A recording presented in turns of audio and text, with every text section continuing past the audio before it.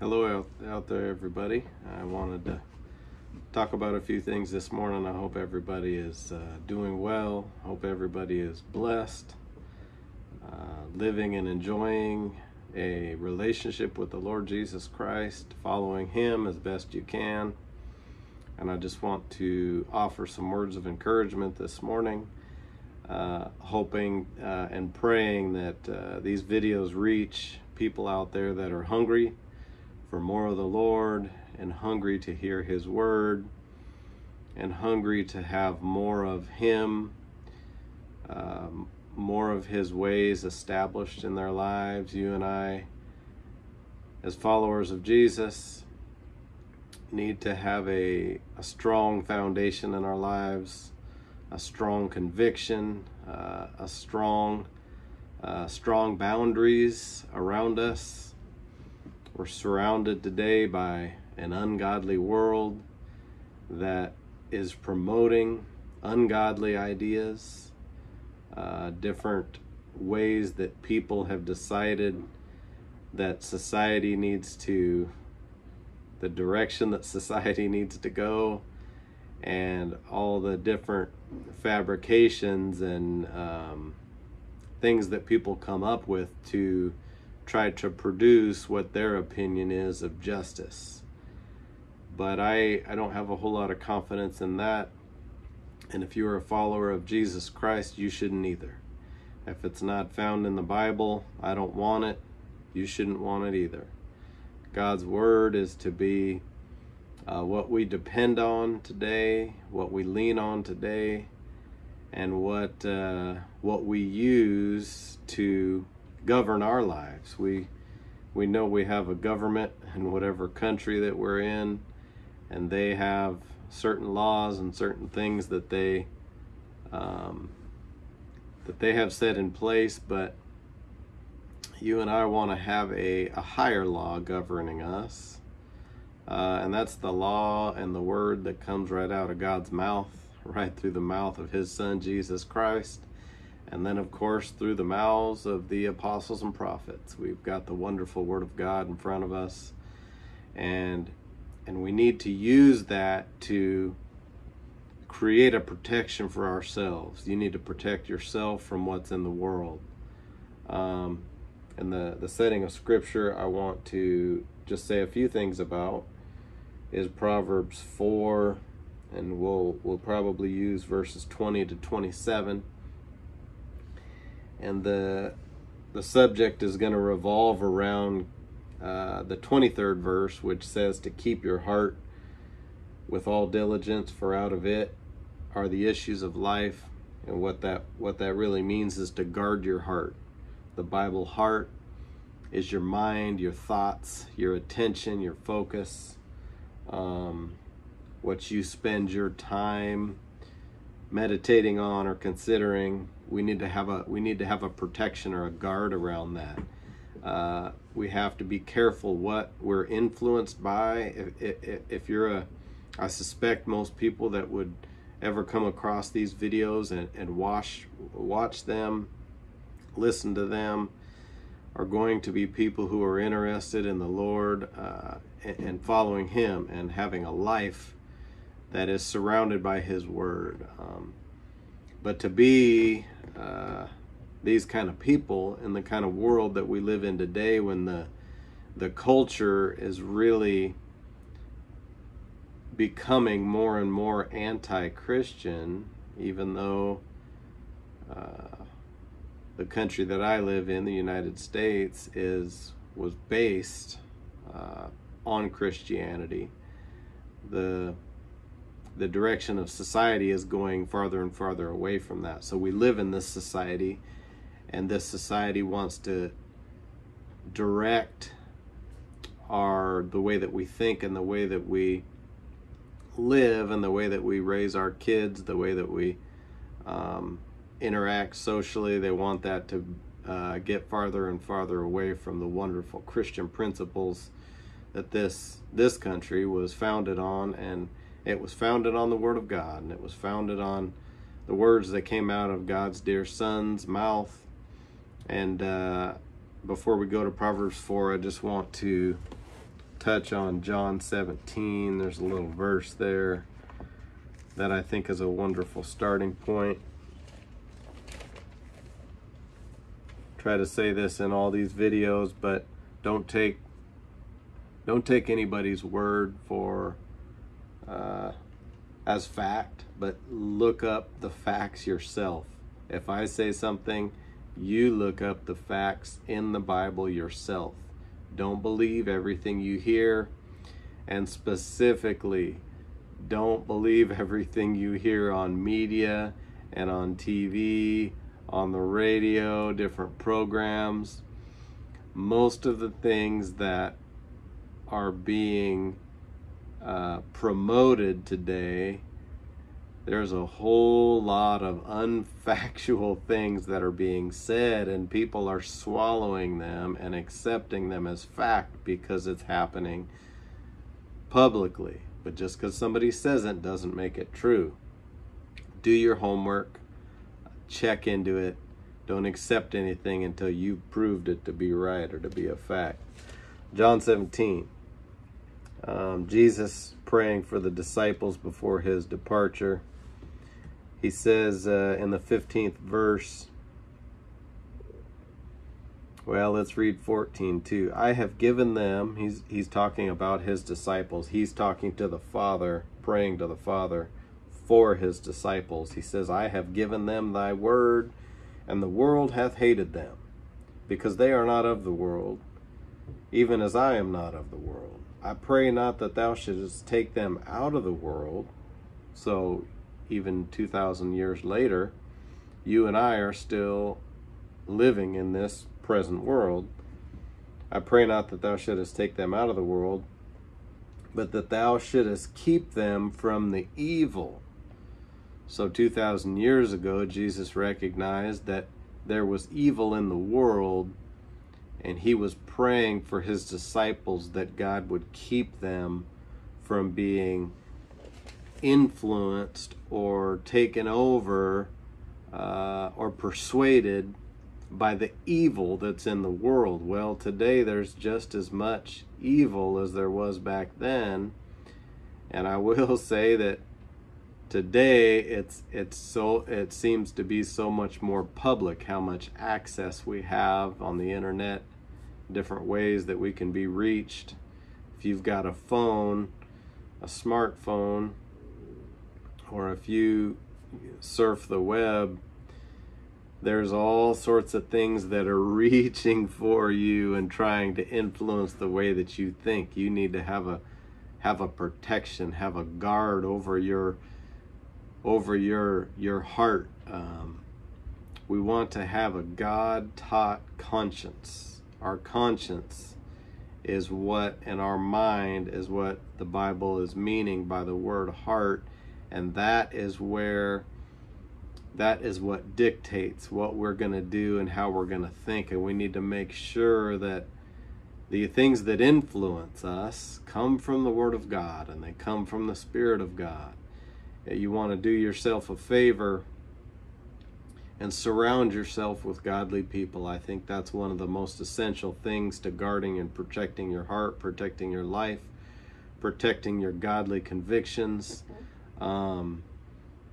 Is doing everything you can to surround yourself with God-fearing people. See if you can find, if you don't already have it, find a local, godly, God-fearing, Word of God teaching church that you can be a part of, so that you can be protected. You can have a community around you to help protect you, and you can be a part of their protection too. So in Proverbs 4:20, back over here, he says, my son, attend to my words, and incline thine ear unto my sayings. So one of the most important things we can do as believers is attend and pay attention to the Word of God. Do yourself a favor. This is part of your protection and guarding yourself, is make sure that you get some of the Word of God in you each and every day. open the scriptures, pray to the Lord, and ask Him to keep you and touch your mind and keep the Word of God planted in the forefront of your mind. We can't help but being around other influences, other people that don't believe in God, that don't live a godly life. You can't help that unless you go off by yourself and seal yourself off. You don't have a phone, you don't have internet, and you just completely shut yourself in. That's probably not the answer either, but you're going to be bombarded with ungodly things. So part of your protection and part of what you can do to battle against that is balance it back out. Make sure you open your Bible each and every day. Another key is to make sure that you pray. Pray every day. Pray for God's people. Pray for yourself. Pray for your that the Lord would keep you. I think it's part of the Lord's Prayer in Matthew 6 where He says, "Lead me not into temptation, but deliver me from evil." So that's a daily prayer. That's not just exactly what to say when you pray, but that's kind of one of the formulas or the backdrop. So that's what the kind of thing that we want to include in our prayers. So prayer every day, and reading the Word of God every day, and then of course surrounding yourself with godly people, because part of the evil that influences us comes from the ungodly world around us. So verse 21, He of course in verse 20 says, incline thine ears unto my sayings. Verse 21, let them not depart from thine eyes, keep them in the midst of thine heart. So if you hear somebody teach or preach, or if you yourself are reading the Word of God,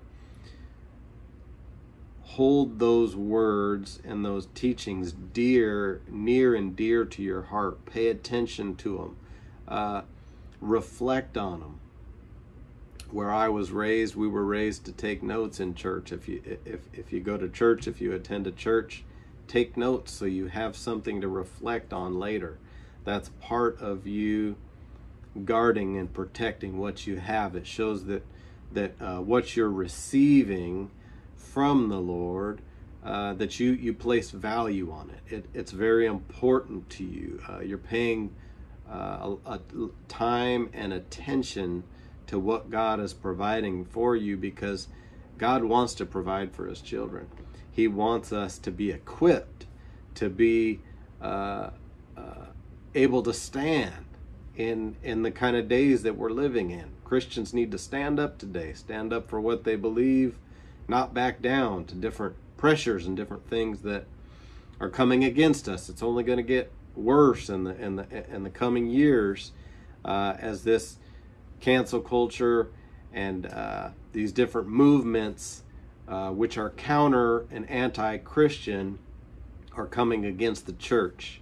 The heat's gonna come down on the church, and sad to say, a lot of churches are gonna cave in to the pressure that comes from the ungodly world. But I'd certainly like to stand with God more than I'd like to stand with the world. If the whole world's against us, it's safer to stand with God, because after all, He created all of this, and mankind came into what God created, the perfection that God created. Mankind came in and messed it all up, made a big mess of it, and we're doing a tremendous job today, continuing to make that mess even worse. So we want to pay attention to the Word of God, attend to it, incline thine ears unto it. Verse 21, let them not depart from thine eyes, keep them in the midst of thine heart. So what I see, what I pay attention to, what I value, make sure that those things are founded in the Word of God. We want the way that we want to live the way that God taught us to live. Verse 23 or verse 22, he's speaking, verse 20 to 21, he's speaking about the Word of God and us receiving it and valuing it. And then in verse 22, he says, for they are life unto those that find them. Well, he's talking about his word. It's life to you and I. The word of God is our life. It's what we live for. It's what we desire. We're not wanting to be swayed by everything that's around us, but we want the word of God, and we want the people of God. We want to hold up the hands of the leadership that's around us, the Christian leadership. Pray for your pastors and your leaders, and hold their hands up with your prayers. Support them. Like I said, be a part, if you can, of a local church. But the word of God is life unto those that find them, and health to all their flesh. So the word of God is our spiritual health, the Spirit of God.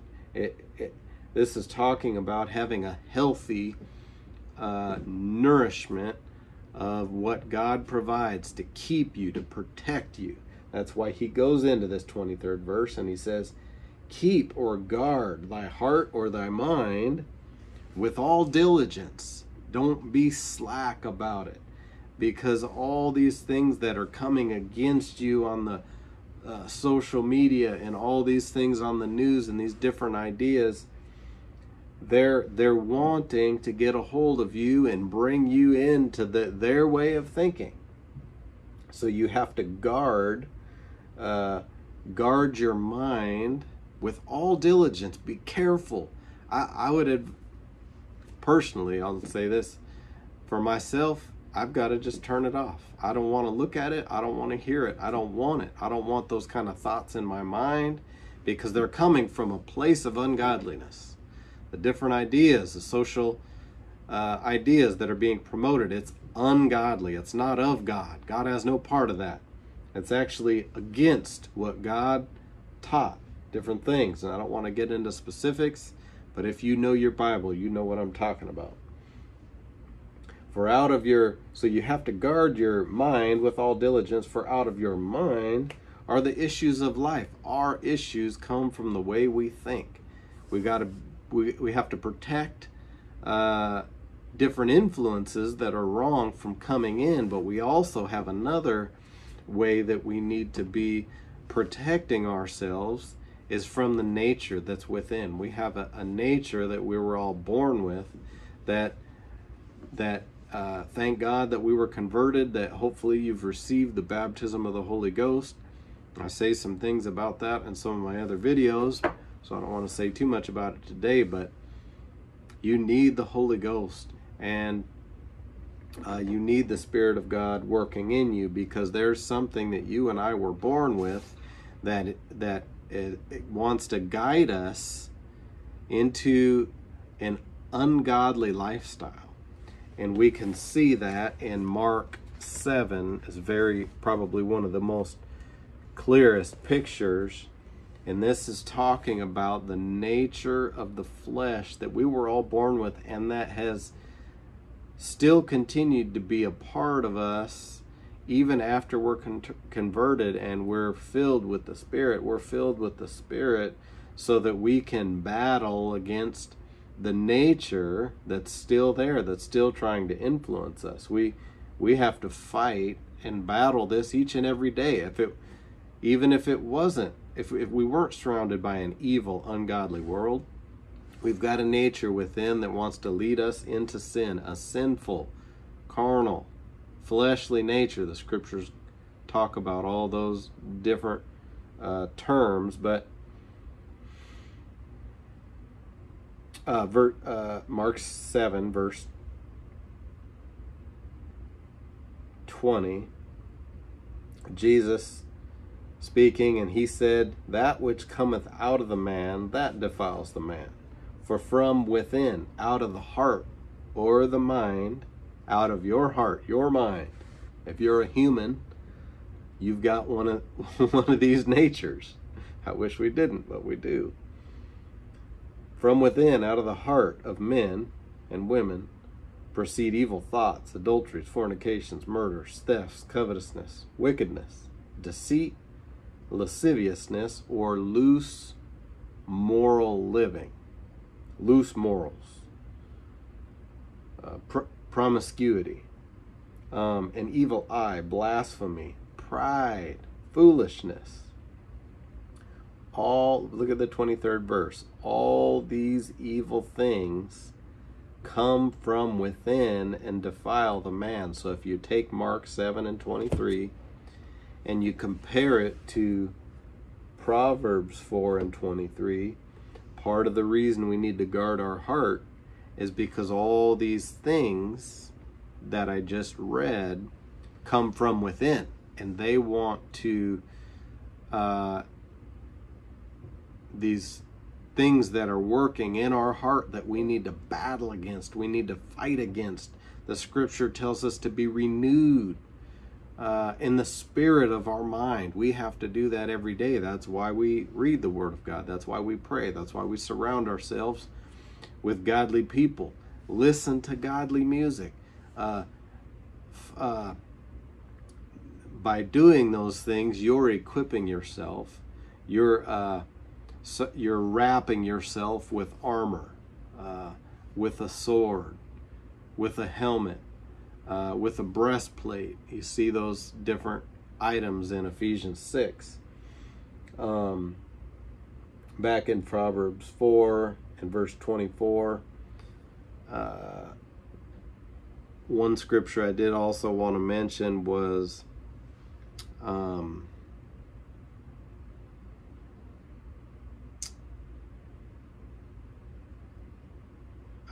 Romans 12 and verse 2. I could maybe quote it, but sometimes it's best to read it. Romans 12 and 2, be not conformed to this world, but be transformed by the renewing of your mind. So those things I just mentioned, that's how you renew your mind. You don't want to be conformed to this world, because this world in its present condition, as long as they continue to reject God, this world around us is not going to survive. It's going to end up imploding and destroying itself. But he says, be transformed by the renewing of your mind, that ye may prove what is the good, acceptable, and perfect will of God. So we want to be renewed in the way that we think.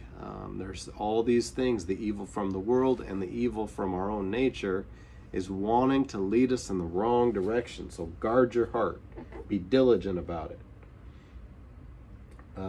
Proverbs 4:24, put away from thee the froward mouth and perverse lips, put far from thee. So make a commitment with yourself that I'm not gonna say anything out of my mouth. I'm not gonna let, can't remember what scripture it is, but don't let any corrupt communication come out of your mouth. Don't say evil things. Don't talk about people. Don't say negative things. Be careful how you speak. Be positive. Don't talk to yourself negatively. Don't be down on yourself and hard on yourself. You want to be careful and examine yourself, but you don't want to be overly critical, because that's almost self-defeating. So put away from thee the perverse lips, put it far from thee. Let thine eyes look right on, and let thine eyelids look straight before thee. So you want to be looking forward. What's in front of you? You can't do anything about yesterday. You can't do anything about the things, the mistakes that you've made, but you want to look right on. What is in front of me? God's not always that interested in what you've done past tense. He wants to know, what are you gonna do now? What steps are you gonna take now to look straight before thee? Paul the apostle said, I believe it's in Philippians 3, he said, why can't I quote that? That's terrible.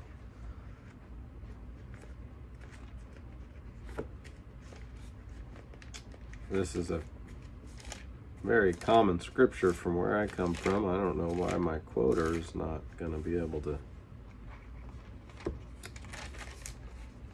repeat it.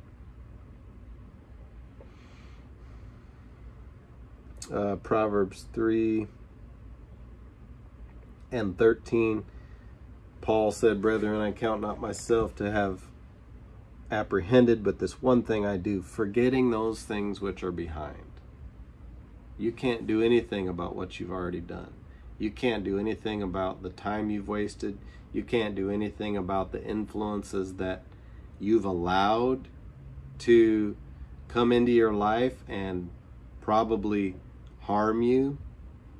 You can't do anything about that. But forgetting those things which are behind and reaching forth unto those things which are before, what are you going to do now? Are you going to be diligent about guarding your heart? I press toward the mark for the prize of the high calling of God in Christ. And I don't want to get into specifically what that's talking about, but pressing forward into a closer walk with the Lord. That's what it means when it says, "Let thine eyes look right on, and let thine eyelids look straight before thee." Verse 26, "Ponder the path of thy feet, and let all thy ways be established." I'm back in Proverbs 4:25 and 26. So ponder the path of thy feet.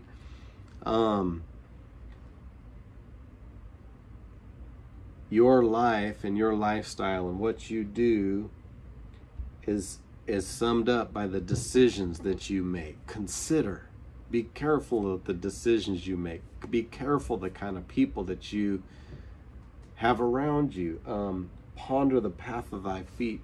How is what I'm doing going to help me to grow in God? How is this decision or this person? Consider. Don't just allow different things to just happen to you, but create a safe boundary, a boundary line around you. That's part of what it means to guard your heart. Create a boundary within. I'm not going to accept certain things. I'm not going to let them come in and be a part of me. I'm not going to let the things that are being said and taught and pushed and forced in some cases on this world. I'm creating a fence line.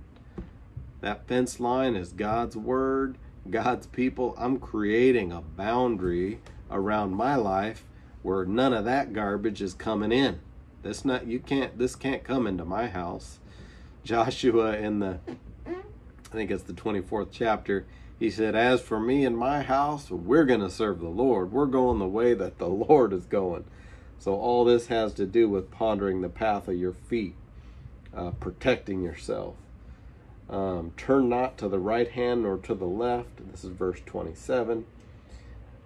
Remove thy foot from evil. So don't get distracted. Don't get turned aside from this straightforward, you looking to the Lord for your direction. Don't get distracted. Don't turn to the right or to the left. If you know something is wrong, it says remove thy foot from evil.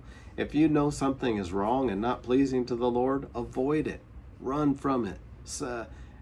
Guard your heart. Protect yourself from making wrong decisions and having to reap the consequences for those things. This is how you guard and protect yourself. You keep yourself safe and be diligent about it. Keep yourself safe from the evil that's in the world and the evil that comes from your own nature. It's just a couple words I wanted to put out here this morning. I hope it did something for you. I hope these words minister to you, and I would just like to encourage everyone out there to protect yourself, to be careful. Don't be persuaded by the different things, no matter how many people are saying them, no matter how many people are promoting these different ideas. If it's not of God, avoid it like the plague. Avoid it. Run from it. Don't allow it to come in. So I want to stop right there. It's good to have safe boundaries around your life. I'm going to continue to put these videos out there. If you like them, subscribe, maybe even throw some comments in there if you have anything that you have on your mind. But God bless you, and I hope you're continuing to follow the Lord and continuing to feast on His Word, and allowing His Word to change the way that you think, and allowing the presence of the Lord to be more permanent in your life, and living a life that is pleasing to Him. There is no greater joy and no greater peace that comes from living a life that's pleasing to the Lord. If you have a conscience that's been exercised to be sensitive to His presence, to entertain His presence in your life, you can feel when He's pleased or displeased. There's no greater joy and no greater peace in life than knowing you're right with your Creator and with His people. So God bless you. Stay safe out there.